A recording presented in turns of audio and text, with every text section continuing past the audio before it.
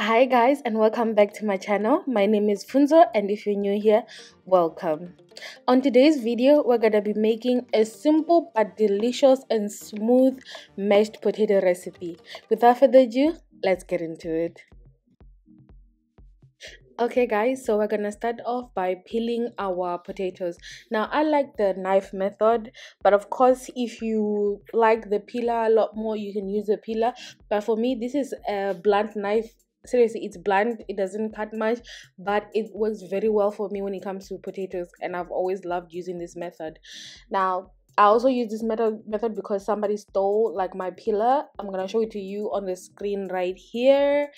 I used to prefer using that, and then it got stolen during one of the functions, and I don't like the one that I'm using here because it's too bulky, and these potatoes are like medium size, but for bigger potatoes I'm sure they'll be fine. But for me, I like the knife method, which is what I'm gonna show you again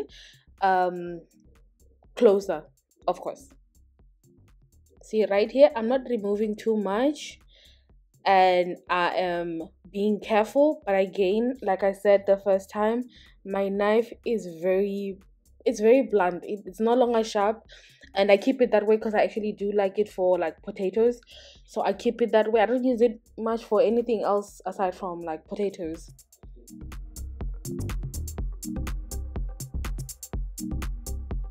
So I'm just showing you there, and then with the magic of the internet, they're done. And now we're going to cube them into small sizes. Now if you watched my mashed butternut recipe that I released last week, which will also be in the description box,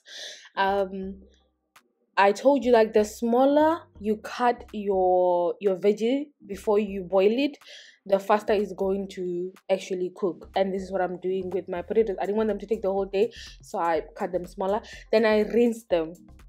Even though I didn't show it in the video, they are rinsed, and then I poured in water just enough to cover the potatoes, and then you boil them. And again, 15 to 20 minutes, because again they are very small, they're gonna take less time, but of course if you have more, they're gonna take a little bit longer. And right here I'm using my wooden spoon to mash everything. If again you saw my last video, I used my wooden spoon to mash everything, but it still had lumps. But if this is the only thing you have, just take your time, do it slowly.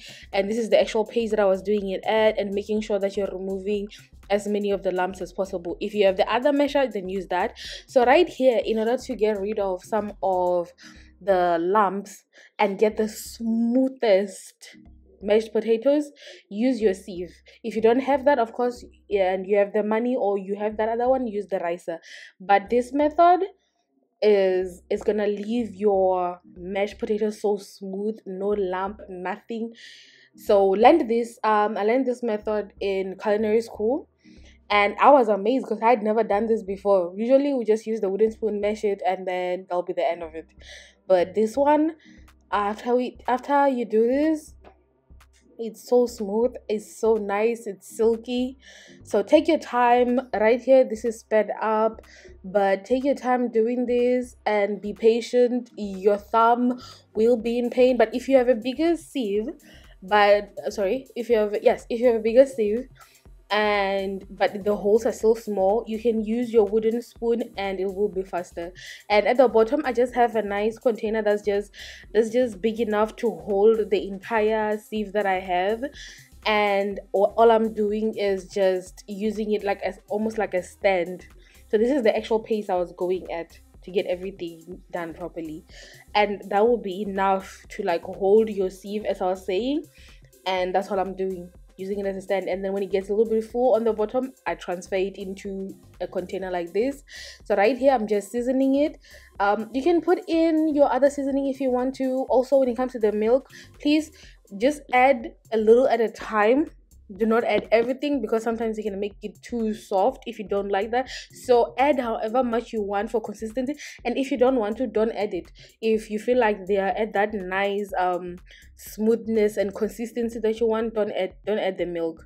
Just add your butter or margarine, and then just move it around. Can you see how smooth that is? I'm just saying the sieve method is amazing for this. You see how smooth that is, guys. I hope you enjoyed the video, and don't forget to subscribe to my video, like, comment down below what other recipes you would love to see.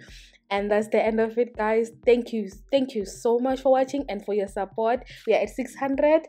Until next time, bye.